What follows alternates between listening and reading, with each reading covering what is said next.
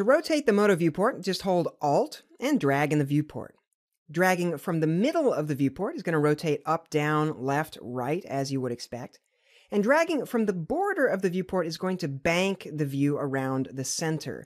Now, this style of rotation is known as trackball rotation, and it's really powerful because it means that even if we're working with our model sideways or upside down, navigation is always going to be just as intuitive as it was when it was right side up.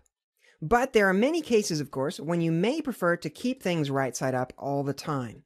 In those cases, in any viewport, you can head up to the Viewport Properties menu, Drawing and Control Settings, Trackball Rotation, No. With that disabled, we will no longer be able to bank our view, which will keep things right side up all the time.